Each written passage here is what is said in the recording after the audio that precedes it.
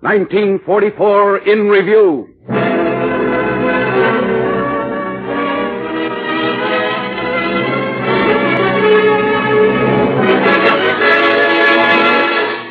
The Mutual Network presents its annual summary of the news of the year, featuring from its file of historic recordings the voices of General Eisenhower, General MacArthur, President Roosevelt, King George of England, Thomas E. Dewey. The actual sounds of history in the making.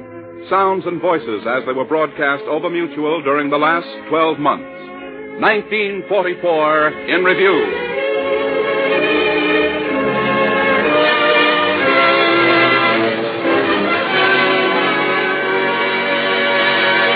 Tonight, our narrator is one of America's most distinguished radio reporters, the director of WOR's War Services and News Division, Dave Driscoll. We've passed another year in this global war for the freedom of the human soul, and it's time once more to look at the scoreboard. The score is in our favor. Where in 1943 we shifted from the defense to the offense, this year we carried the fight to the enemy and began slugging toward final victory.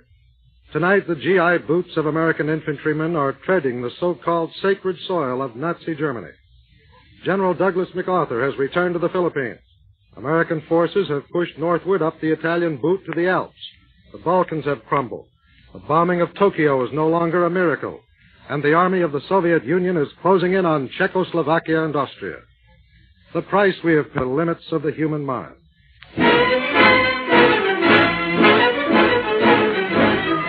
I paid part of that price. I've lost 2 sons. I paid part of it. I've been torpedoed 5 times at sea.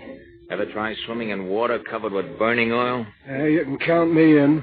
I own a plant that converts scrap paper into food containers. I worked 18 hours a day, and then I broke down. They say my heart won't last another 6 months. Part of that price was on me. I'm a doctor in the Army at a battalion aid station where the wounded kids keep coming in and coming in. I was in Rotterdam when the Luftwaffe came over. I was in a concentration camp. They lined us up. My brother is in the Stalag Luft 3. All of these people have paid a price. So have you and I and the hundreds of millions of citizens in the United Nations. But one of the greatest facts in the story of 1944 is the fact that we have probably paid only half of the bill for victory. There is more to come, much more.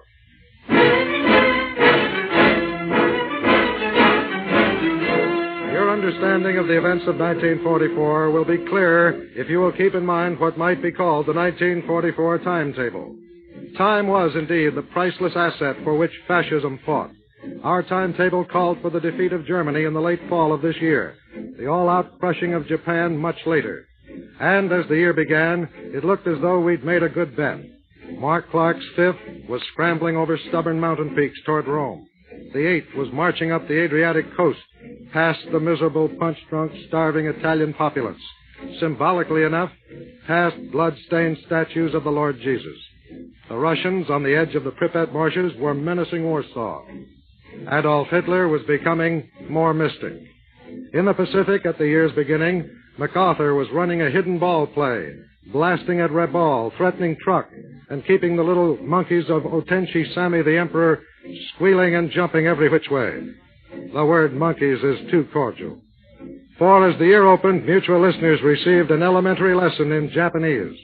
It was a report from Captain Samuel Gracchio of the 4th Air Force. The captain made the never-to-be-forgotten March of Death from Bataan to San Fernando. He saw United States soldiers bayoneted, spit upon, and killed ruthlessly. After a year in a Jap prison camp, Captain Gracchio escaped from Mindanao. Still visibly shaken, the captain did his best to tell his story. Then in groups of 100, we began the March of Death. Their way of giving us directions was to swat Americans with the butts of their rifles. And as we marched, passing Japs would throw up their hands and laugh in mockery of our surrender. It's a good thing we didn't know what was ahead of us. We marched 140 miles to San Fernando, and every mile was marked by new methods of torture and brutality. They gave us no food and no water. 19 kilometers beyond our defense lines, as we plodded along without food or water, under the grueling sun and under almost constant beatings with fists and rifle butts, we came upon hundreds of bodies of American and Filipinos. They had been shot or bayoneted. That far from where the fighting had taken place, the poor fellows could only have been murdered in cold blood. Later, Captain Gracio was questioned by Colonel Snavely of the 4th Air Force. Said Colonel Snavely, Captain, you said something last night about one of our boys being run down by a Jap tank. Yes, we were so weak and so sick that we just looked on in horror. The words had come down the line that Jap sentries up ahead were striking all the boys on the head if they wore helmets. They hit them with 2x4s as they passed. Well, I threw my helmet in a ditch, but Colonel Dias didn't. They hit him and knocked him clear off the road into the ditch. I tried to help, but they pounced on me, beat me up, and forced me to go on. Japs and trucks, passing in the opposite direction, stuck out their rifle butts, clipping all the boys they could reach in the face. Then along came a Jap tank. I saw it deliberately swerve out of its course, run down an American soldier who had fallen behind a little, and crush his body into the gravel as flat as a pancake. He couldn't get out of its pathway in time. The Japs screamed and hollered with glee and spit at everyone they could in passing. It was deliberate murder, but we hadn't seen anything yet. The dysentery, diarrhea, malaria, and tropical ulcers became prevalent by the third night when we got to a place called Hermosa. That's the place where a Jap superior private, that's roughly equivalent to a corporal in our army, clubbed me across the face for no reason at all with a bamboo stick, which broke 2 of my teeth and split my mouth open. If they'd shot me, it would have been a blessing. We were starved, exhausted, dirty, crazy for a mouthful of even the filthiest water. Here is a figure to help compute the price we've paid. Of the 22,300 Americans captured on Bataan and Corregidor, 7,700 died in the first year of their imprisonment. Said Saul Bloom of the House Foreign Affairs Committee, We'll hold the rats responsible from the emperor down to the lowest ditch digger for 1,000,000 years.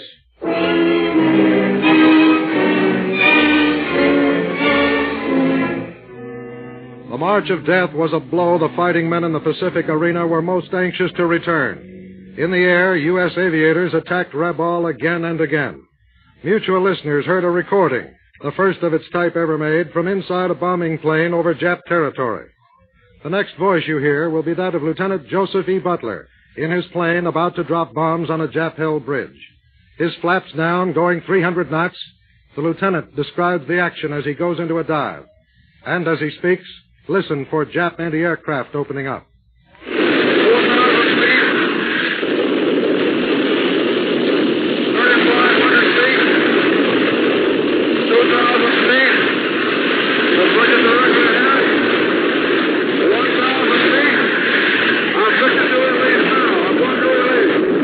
Having dropped his bombs, Lieutenant Butler pulls away from his target, then reports once again. He sees Japs and opens fire with his machine guns.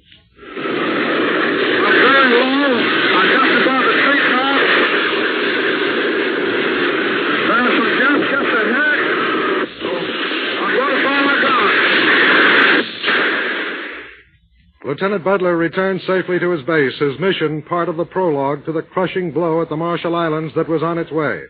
Admiral Raymond Spruance was coming in for a payoff. On a battleship near Kwajalein in the Marshalls. We're pretty close to those, Little.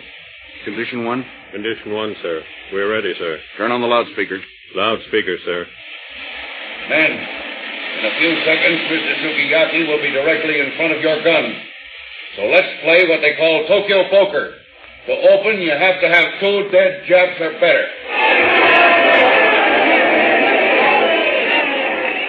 Admiral Spruance and his men moved into the Marshalls and knocked the Japs galley west. A sample of what it was like on those islands was heard by mutual listeners in a broadcast entitled A Night in a Foxhole, a recording that illustrated the effect of 24 hours of battle on a man. This record was made the night after the Marines came ashore by Tech Sergeants Keene Hepburn and Fred Welkin. Notice the carefree, innocent quality of this young Marine's voice when he first landed. Listen. Just landed here about 15 minutes ago, and I don't know whether I sound scared or not, but I am. I don't know whether you hear any rifles popping or not, but there's rifles and just everything in the book is going off around this joint. The Moore Islands, down in the Kwajalein, and boy, this is really a hot place. 24 hours later, the same man speaks, or what you might grimly call the same man. From the same foxhole. This is after 24 hours in the rain without sleep, after the agonizing crisis of ducking Jap bullets for hours without end. My teeth are chattering so bad I can hardly talk.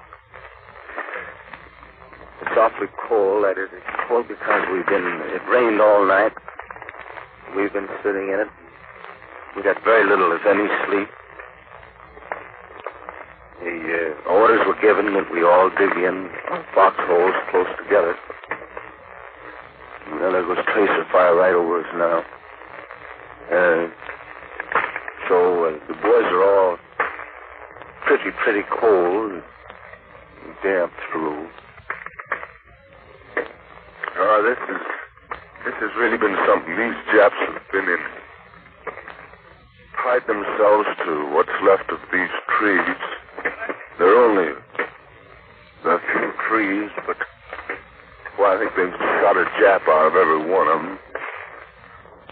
Then the concrete pillboxes that they had around here were really something. And thickness. These things were built for eternity by the looks of things. But they weren't built with the idea of taking 14, 16-inch shells and 2,000-pound bombs. And that's what they got. Thanks to the durability of such men, Admiral Nimitz was soon able to take over officially the first originally held Jap territory to yield to American attack. But there was no opportunity to celebrate the victory, for word came that Mutual's 51-year-old Raymond Clapper had paid the cost of victory, too. The 16th American reporter to die while on duty, Mr. Clapper lost his life in a crash of a naval airplane while covering the Marshall story. Mr. Clapper was one of many great Americans we lost in 1944. There was also Frank Knox, Al Smith, Wendell Willkie, and Manuel Quezon, President of the Philippines, who in a sense was an American too.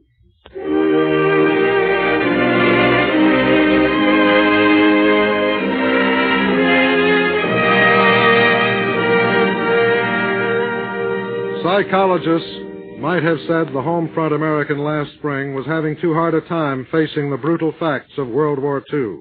So he went on a forgetful spree.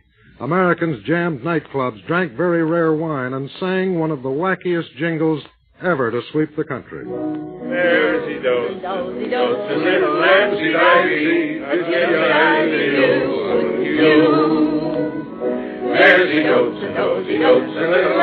From coast to coast, it was Maresy Dotes and Dozy Dotes and Little Lambsy Divey. In their search for laughter, Americans formed a touching friendship, too, with a non-existent but lovable Italian named Umbriago, invented by comedian Jimmy Durante. We were short on butter, bacon, and sugar, and cigarettes. On Chicago's North Michigan Avenue, two men were strolling, and... Boy, I went to the football game. What a fight. It was a riot. They were knocking each other's heads off. Must have been some game, huh? Game nothing. A guy in the grandstand dropped a cigarette. We were long on parties, dates, and vacation trips. It became almost impossible to get a hotel room. A man named Roger Ferguson walked into the lobby of a hotel in Indianapolis. Hey, are you the room clerk? Yes, sir. What can I do for you? Are you kidding? I want a room. Wipe that smile off your face. Oh, I'm sorry. I can't help it. The way you people get so burnt up. Oh, I don't get a room, huh? Not unless you want to sleep in the phone booth. Why, you... Oh, what's wrong? What's happened? Stop that man. Stop him. Why, what did he do? What did he do? I wouldn't give him a room, so he bit off the end of my nose.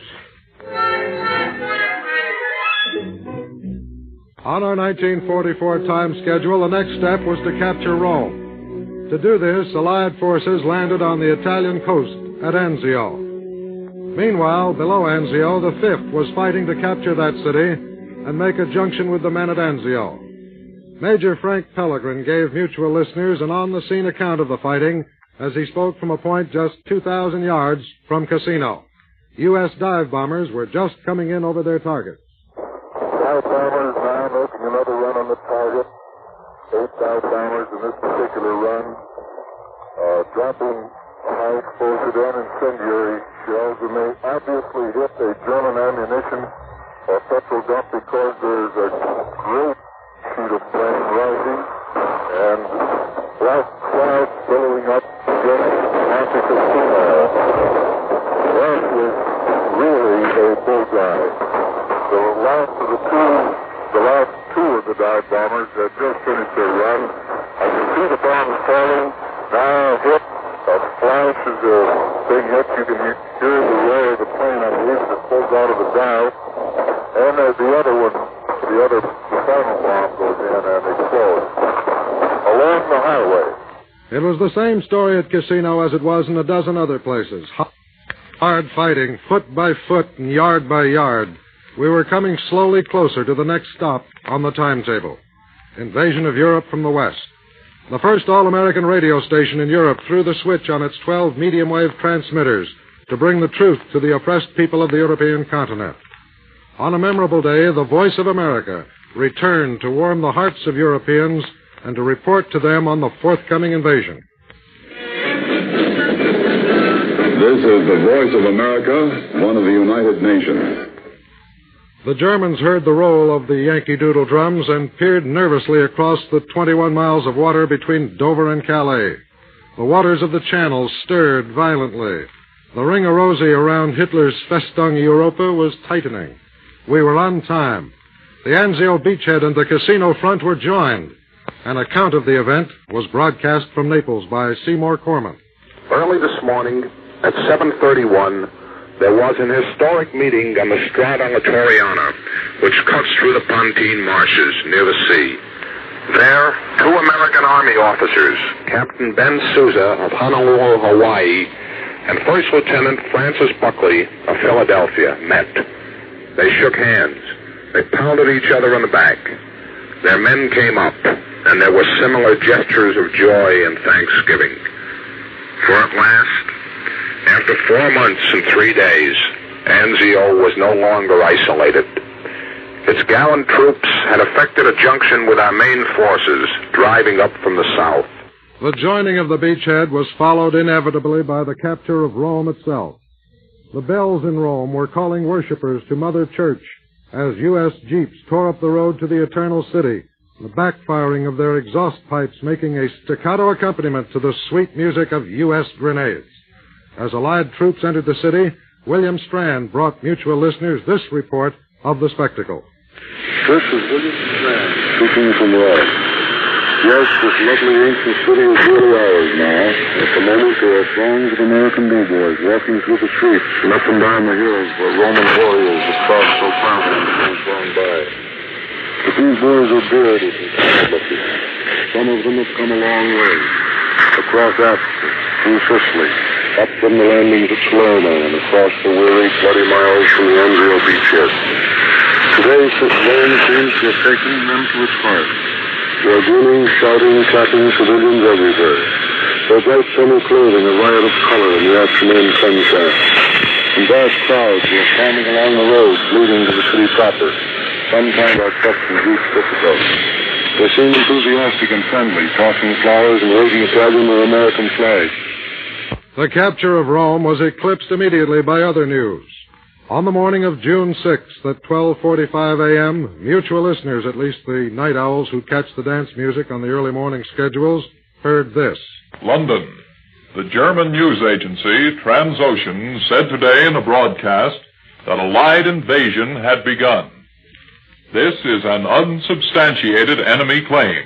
The unsubstantiated claim was backed up at 3:32 a.m., from Supreme Allied Headquarters, Colonel R. Ernest Dupuy, General Eisenhower's press aide, said, Under the command of General Eisenhower, Allied naval forces, supported by strong air forces, began landing Allied armies this morning on the northern coast of France.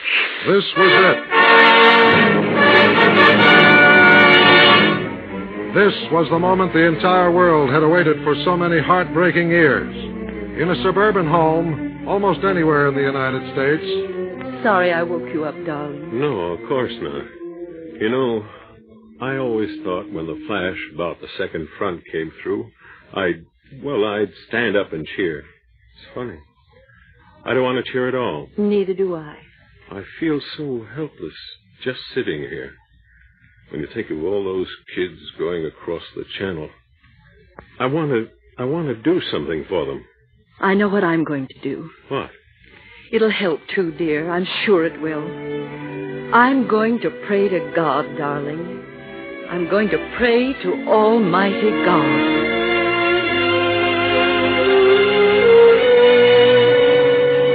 Going across the channel were 4,000 ships, 12 battleships, 8,000 planes, 4 airborne divisions, 2 parachute divisions, and thousands of plain GIs in landing craft.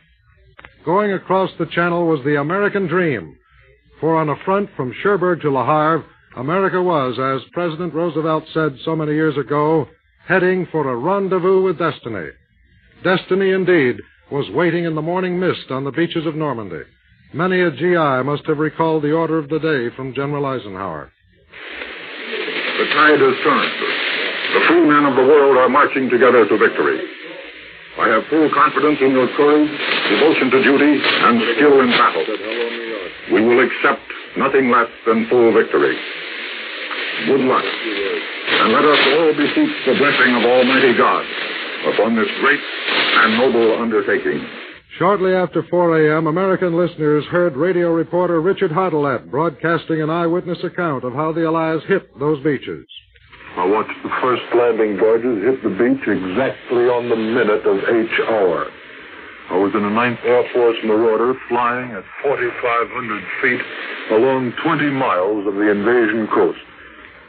From what I could see during those first few minutes, there was nothing stopping the assault parties from getting ashore. We spent about half an hour over enemy territory. We flew over and bombed some of the coastal fortifications, but except for some light flats and inland positions and from some tanks firing at us, we saw no enemy gunfire. We had cast our lot on D-Day along with our fellows in arms, our British comrades ready to die shoulder to shoulder with the kids from the drugstores in Pittsburgh and the ball fields on the South Side. In this hour of crisis, His Majesty, King George of England, spoke too.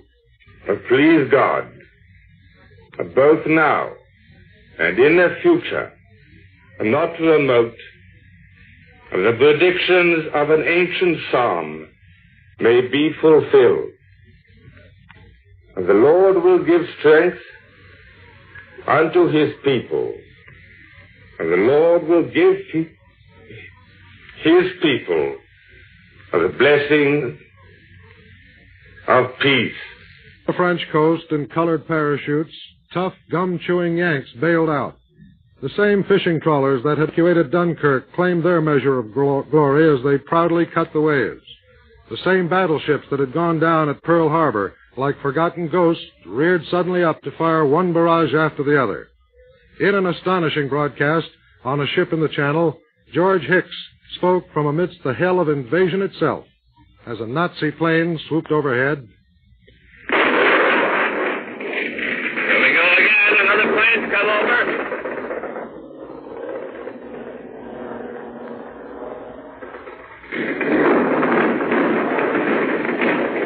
Right over our port side.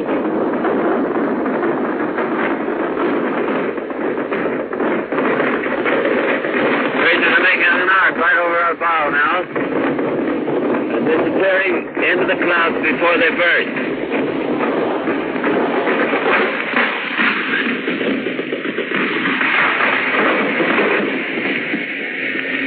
Tracer's still going up, and now the plane has probably gone beyond.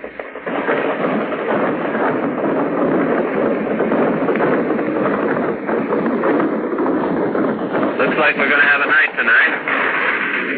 Get it there, boys. Another one coming over. A German plane was hit, and down it came, burning. George Hicks continued over the noise of battle and the shouts of the triumphant crew.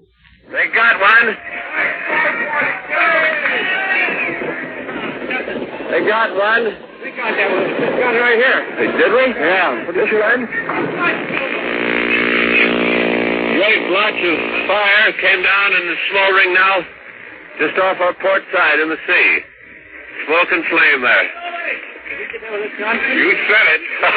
What is it? I get the famous back. I'll make it look like it.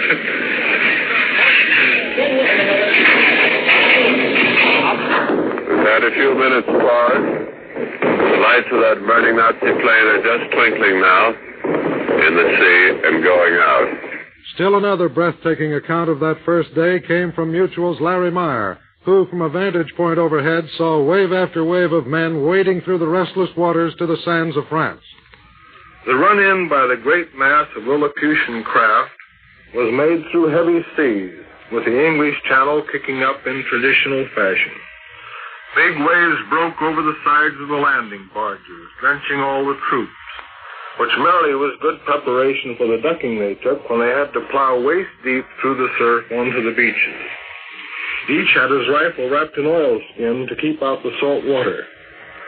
The boys grew grim as the beach drew nearer. In fact, some grew seasick, and it was pretty tough when one is seasick to have to face gunfire. German shells were bursting all around us. One came within 200 feet of the barge I was in, but it burst harmlessly in the water. Other shells sank 2 tank landing craft.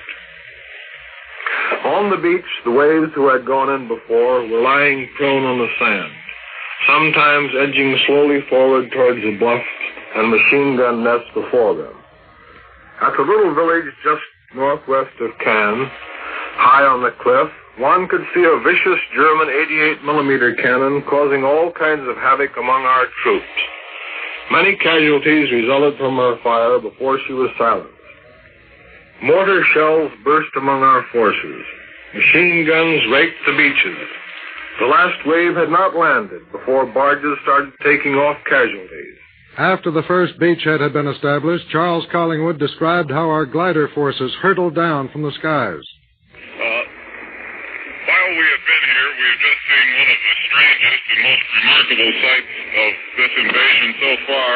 2 great fleets of over 100 gliders have gone overhead, towed by C-47 transports, who are certainly proving the workhorses of this invasion.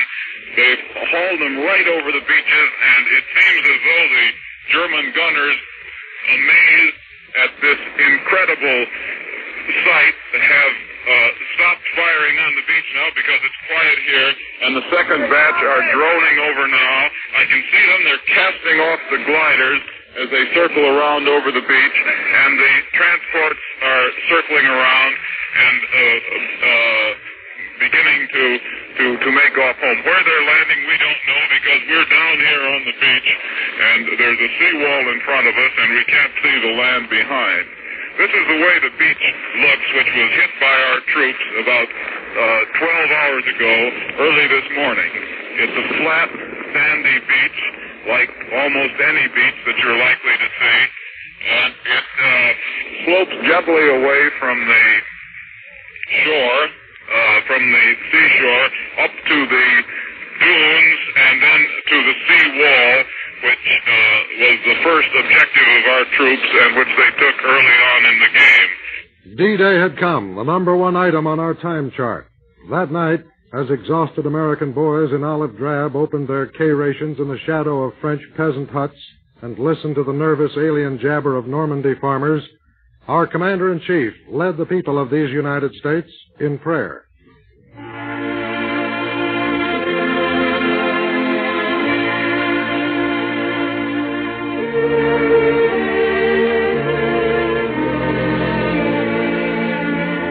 All the nation joined in. The bearded ship carpenters in New England, the lumberjacks of the Northwest, the husky truck driver waiting for a cup of black coffee in the diner on US 1, and the tight-lipped young mother in a Colorado flat, staring first at the baby, then at the lieutenant's picture on the dresser.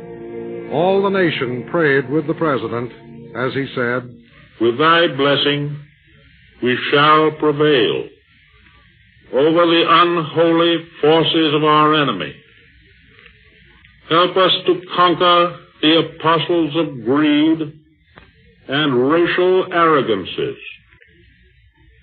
Lead us to the saving of our country, and with our sister nations into a world unity that will spell a sure peace, a peace invulnerable to the schemings of unworthy men, and a peace that will let all men live in freedom, reaping the just rewards of their honest toil.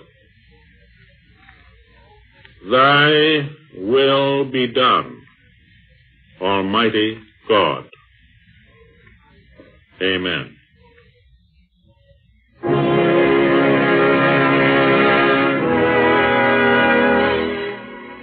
One of the first glider pilots to land in France also was the first casualty to be brought back to the United States by air evacuation from Normandy. He was Colonel Mike Murphy. Interviewed when he arrived at Mitchell Field, New York, Colonel Murphy described his landing in a glider at 3:53 a.m. on D-Day. Well, there was about 5 gliders coasted into the same end of the field as I did. And when my glider came to rest, I was within 15 feet of a enemy reconnaissance tank column. What a spot to be in. What'd you think of a time like that? Well, I was pinned in and I couldn't move. I talked to the passengers in a low tone of voice and told them what was in front of us, and told them to hit the ditch if they could, because I couldn't move. In about 15 seconds, they started the motors up on the tanks and moved off. They moved past the other parked gliders, and the boys were out around them, didn't fire a shot. And then you were in the clear. We were in the clear for the time being, but there were snipers and machine gun nests all around the field, and they had been shooting at us on the way in. We had most of the fields in France have ditches around them to make a good trench, so we crawled around in those trenches, set up guns to ward off any attack. After telling of his D-Day experience, Colonel Murphy spoke of what it was like to be one of the wounded, evacuated by air from the scene of battle. We had a very nice trip back. ATC took good care of us. The air evacuation nurses were very courteous and helpful. And I had wonderful pilots all the way in.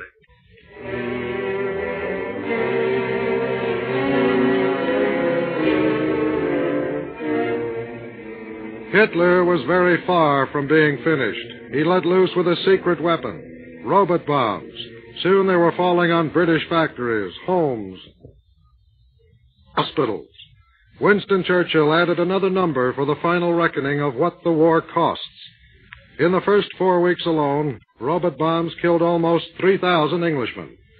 From a point in southern England, immediately after this menace developed, mutual listeners heard the actual sound of a robot bomb in flight. Listen. Notice how the engine cuts off just before it explodes.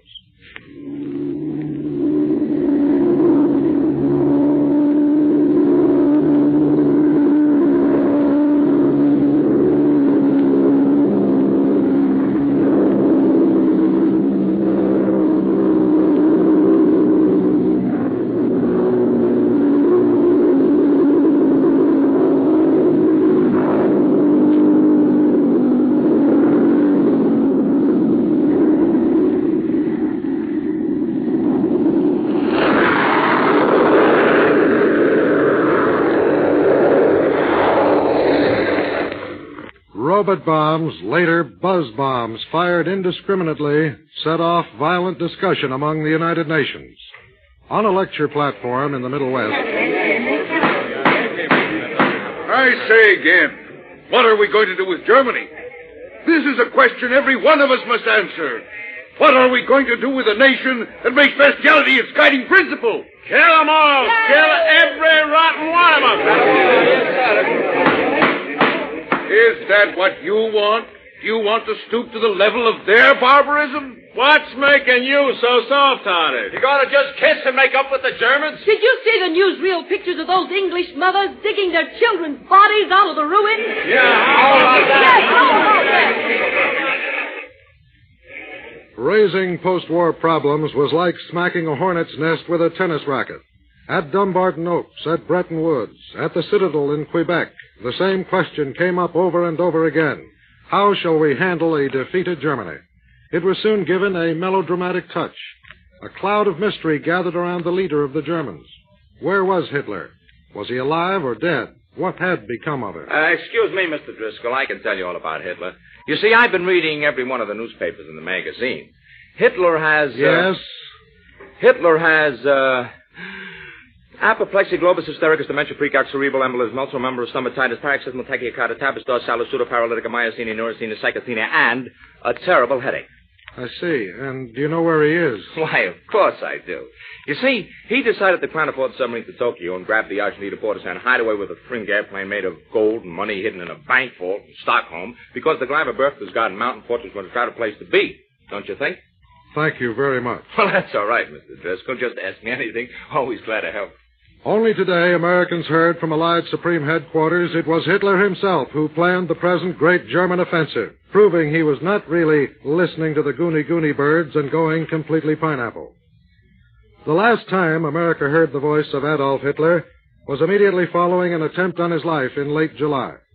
Listen now to this historic recording from this network's files. Hitler's last words in public on July 21st as he attacks what he calls the arch criminals who schemed to kill him. Jeder Deutsche, ganz gleich, wer sein mag, ist Pflicht, diesen Elementen nun sofort rücksichtslos entgegenzutreten, sie entweder sofort zu verhaften oder in irgendwo Widerstand als Stolz sofort niederzumachen.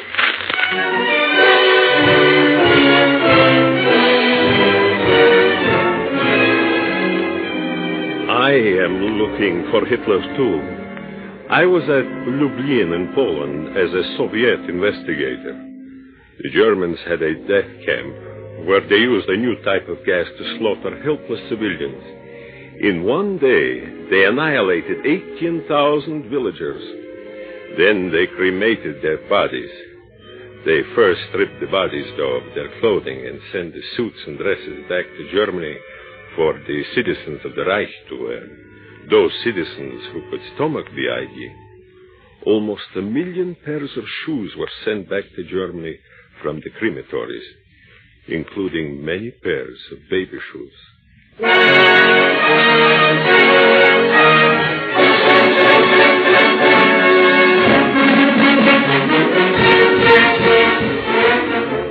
Last July, America selected its presidential candidates. In a feverish Chicago stadium, the Republicans held their 23rd convention and nominated Thomas E. Dewey and John Bricker. The clamor of U.S. politics moved into high gear. The tired old men of Roosevelt's administration are on the way out. Bureaucracy and bungling will get their walking papers on election day. In Chicago, the Democratic Party nominated Roosevelt for a 4th term.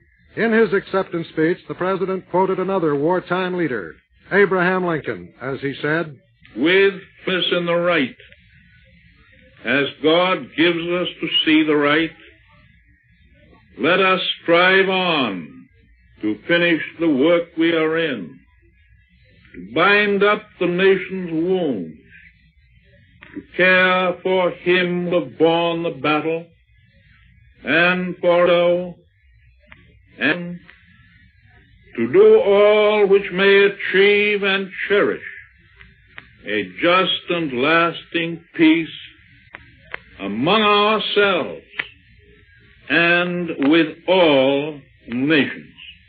2 aspects of the election were most important. One was the inspiring truth that we were probably the only country on earth that dared to hold an election at this time. The other was the unquestionable fact that labor, more specifically the CIO's Political Action Committee, was in politics to stay. One of the most prominent passengers riding on FDR's wagon was the CIO's Sidney Hillman. Yeah, clear it with Sidney. What do you mean? What's wrong with Hillman? He don't do anything. Yeah, well, just a minute. Why Why don't you guys While Americans developed election hysteria, General Eisenhower and his men were executing the 1944 plot for victory. It took 3 weeks of back-breaking effort to capture Cherbourg. BBC reporter Robert Dunnett on the outskirts of Cherbourg broadcast a description of a Ute to smash a nest of German snipers.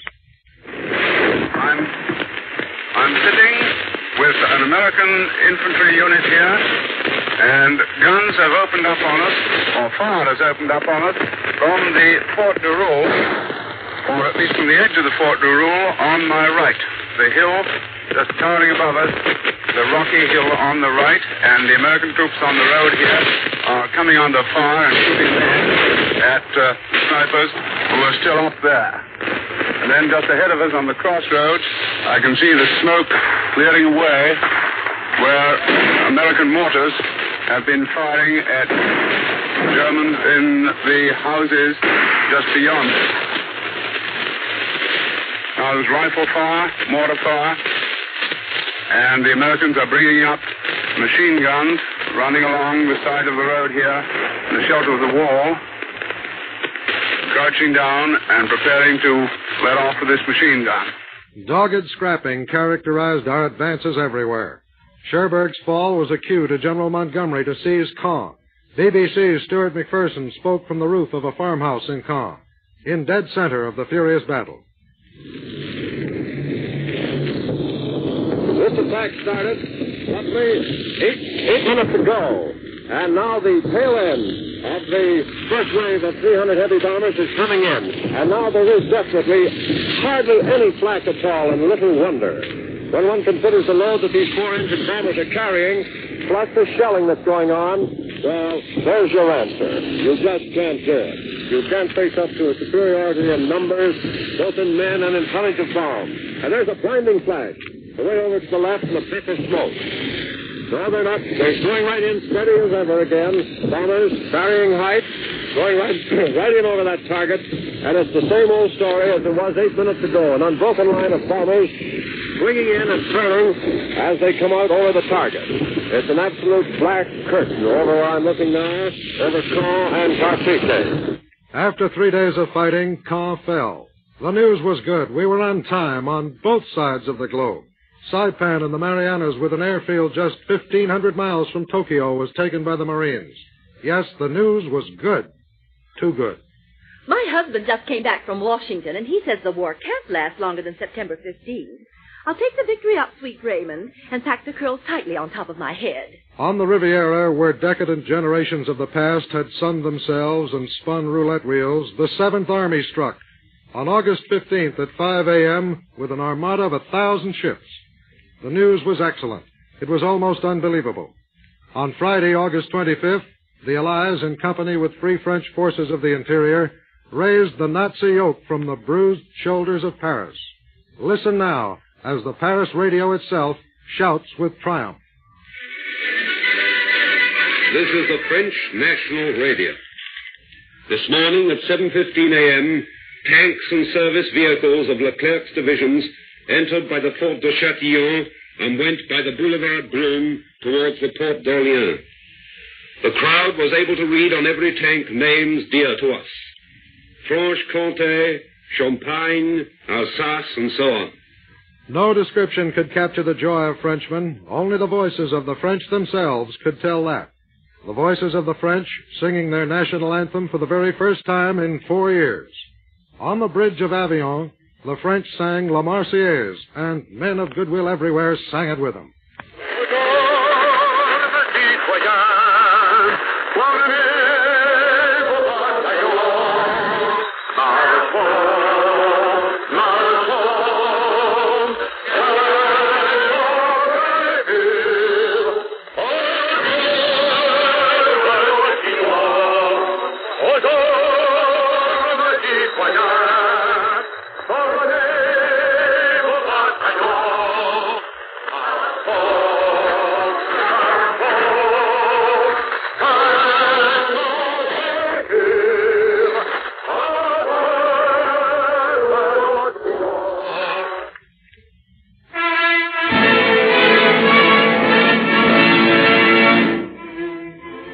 The freeing of Paris had one ominous note.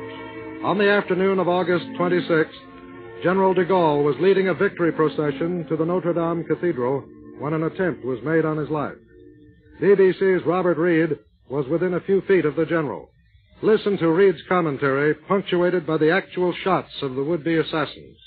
The general is now turned to face the square in this huge crowd of Parisians, who is being presented to people.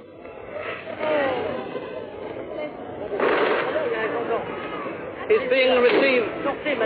He's being received.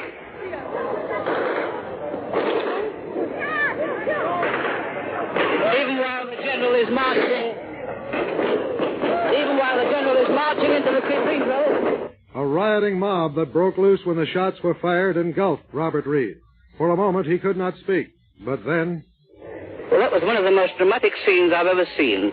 Just as General de Gaulle was about to enter the Cathedral of Notre Dame, firing started all over the place. I'm afraid we couldn't get you the noise of that firing because I was overwhelmed by a rush of people who were trying to seek shelter, and my cable parted from my microphone. But I fell just near General de Gaulle, and I managed to pick myself up. General de Gaulle was trying to control the crowds rushing into the cathedral. He walked straight ahead into what appeared to me to be a hail of fire from somewhere inside the cathedral, somewhere from the galleries up near the vaulted roof. But he went straight ahead without hesitation, his shoulders flung back, and walked right down the central aisle, even while the bullets were pouring around him. It was the most extraordinary example of courage that I've ever seen. General de Gaulle's courage was indeed a model for Frenchmen everywhere. So, too, was a message to the people of France from General Dwight D. Eisenhower. Said General Eisenhower, Liberty had returned to one of its traditional homes, and the glory of having freed the capital belonged to Frenchmen. All members of the Allied force would like to pay their fraternal admiration to the people of Paris. On their behalf, I present to the city a shield.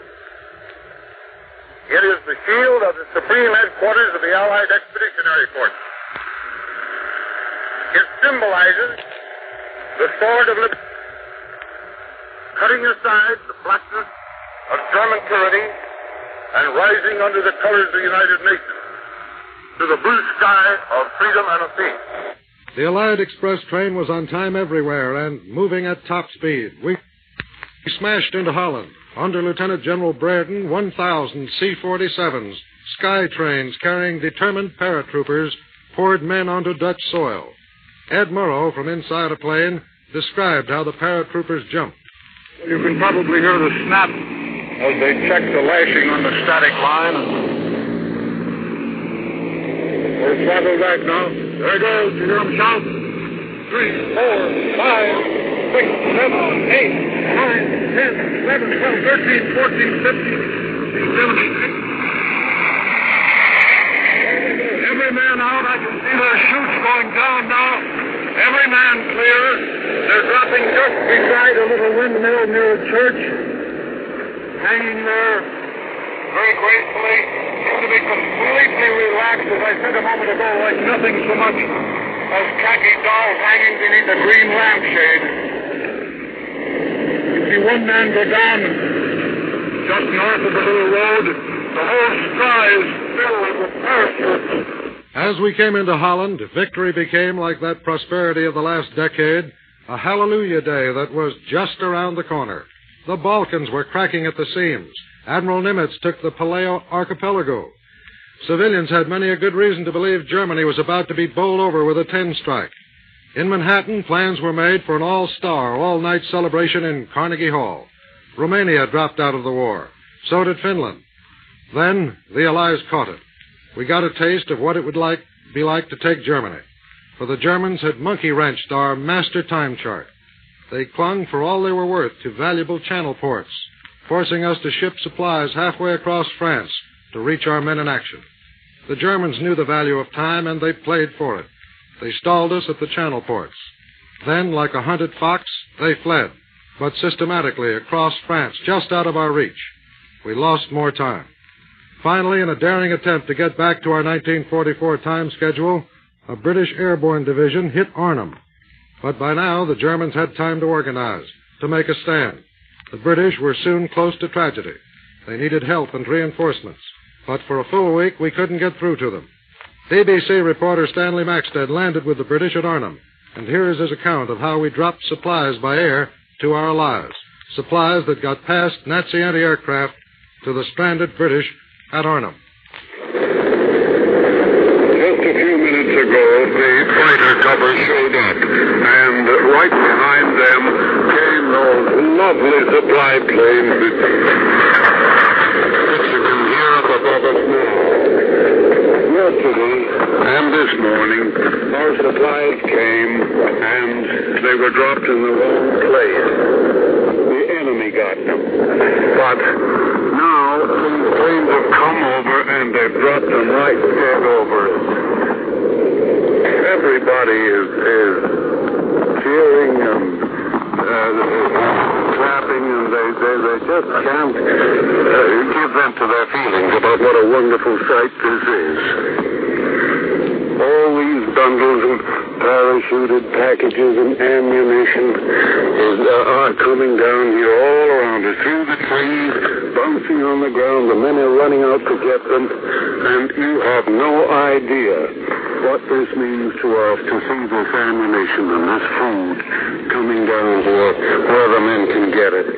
Yes, after Arnhem, the honeymoon was over. No one dared guess now how long it would take to lick the Germans. The great blueprint we'd drawn up at the beginning of the year would have to be revised. We'd lost too much time. Strangely enough, where we had been pessimistic regarding Japan, the picture in the Pacific changed suddenly. General Douglas MacArthur crossed Leyte Gulf and led his men ashore on the Philippines. The man who had slipped away under a merciful night sky years ago returned to fulfill his sacred vow. To the Filipinos, General MacArthur said, "People of the Philippines, I have returned. By the grace of Almighty God, our forces stand again on Philippine soil consecrated in the blood of our two peoples." The general went on, recalling Corregidor, holding it up as a challenge to oust the Jap. Let the indomitable spirit of Bataan and Corregidor lead on.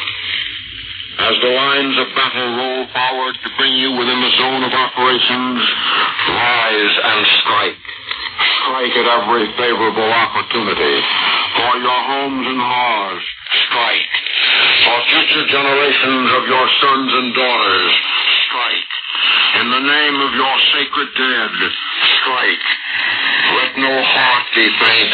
Let every arm be steeled.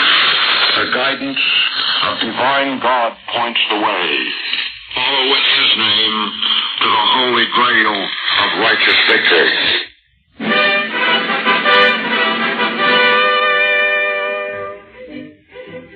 Immediately after MacArthur's landing on Leyte, the cornered Jap, like a lion, struck wildly out with one paw. It was U.S. Navy Day, too, and it was Admiral Halsey's chance to deliver a blow to the Jap Navy from which it would never recover. 24 Jap warships hit the bottom of the Sulu Sea, and of 60 Jap warships that went into action, only 2 escaped without damage. Douglas MacArthur had a green light.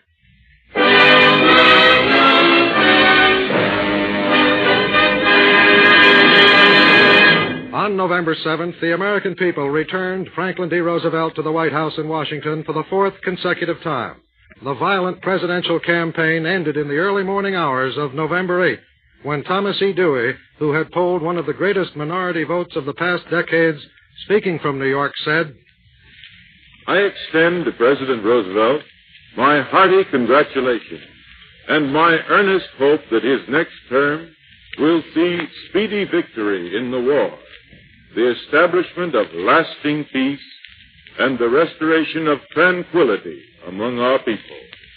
I am deeply grateful for the confidence expressed by so many million Americans for their labors in the campaign.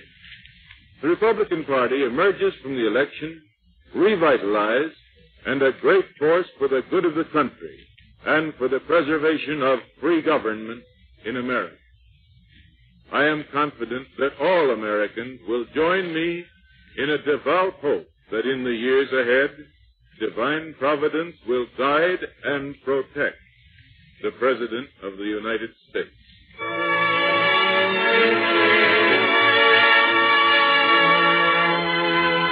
A few days later, FDR returned to Washington in high spirits.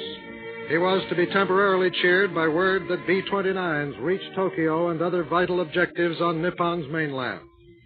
But as the year drew to a close, issues of enormous gravity turned up. Ailing Cordell Hull had to resign, and the State Department had to be reconstructed. Greece was torn by civil war, a civil war so violent that only today there was word of a plot to assassinate Winston Churchill, now in Greece, to settle the dispute. So in the very last weeks of the year, our 1944 timetable for victory had to be tossed into the scrap heap. Not only had the German army escaped us in France and stalled our plans, but it had managed, in defense of its homeland, to mount a new gigantic counteroffensive. At a German staff meeting on the Western Front. Well, gentlemen, it's like old times, eh? Yeah.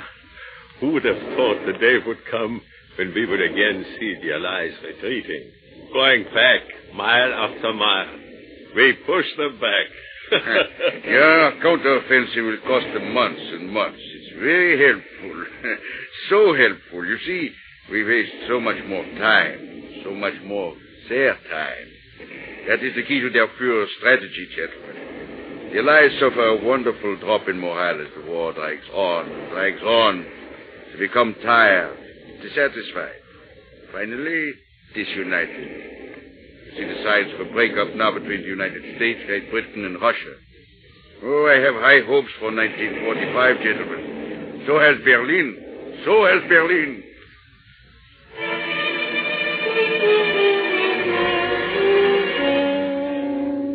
As we attempted to check the German counteroffensive and fought the bloodiest battles of the war to do it, the President addressed the nation on Christmas Eve. The tide of battle has turned, slowly but inexorably, against those who sought to destroy civilization. And so on this Christmas Day, we cannot yet say when our victory will come. Our enemies still fight fanatically. They still have reserves of men and military power. But they themselves know that they and their evil works are doomed. We may hasten the day of that doom if we here at home continue to do our full share. And we pray that that day may come soon. We pray that until then, God will protect our gallant men and women in the uniforms of the United Nations, that He will receive into His infinite grace those who make their supreme sacrifice in the cause of righteousness, in the cause of love of Him and His teaching. We pray that with victory will come a new day of peace on earth, in which all the nations of the earth will join together for all time. That is the spirit of Christmas, the holy day. May that spirit live and grow throughout the world in all the years to come.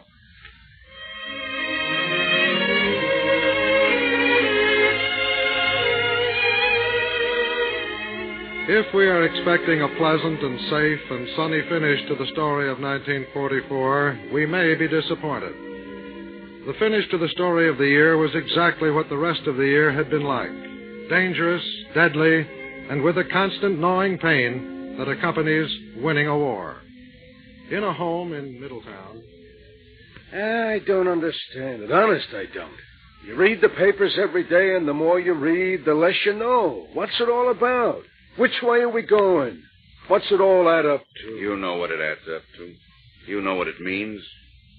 To you, it means worrying about your boys in service, and your wife at the Red Cross twice a week, and bonds, and the blood bank, and the carpool, and 1,000 other very personal things. That's what it means to you. Sacrifice, that's the word. And it means a lot of much bigger things, too. Oh, I don't know. They talk fancy about this being a war for permanent peace and brotherhood and all that malarkey. But I don't believe it. Why, Churchill and Stalin and Roosevelt are going in 3 different directions already. How do you know? Because they haven't met? They will. They'll get together and put Europe in order. Oh, is that so? They have the right to fix Europe the way they want it, huh? Who said we should run all the little countries? We're not running them. We're just trying to make them behave till we win the war. You can't win a war with revolutions and riots going on. Well, I think we ought to leave Europe alone. Let it go to pot if it wants to. That's the attitude that's caused 2 world wars already. Now, listen, suppose we do win the war in 45. Won't we have enough to worry about here at home without going to Europe to look for trouble? We'll have millions of boys coming back looking for jobs. You going to just forget about them? And we'll have thousands of boys who'll never come back. Who died for world democracy. You going to forget about them? No. No, I guess we can't.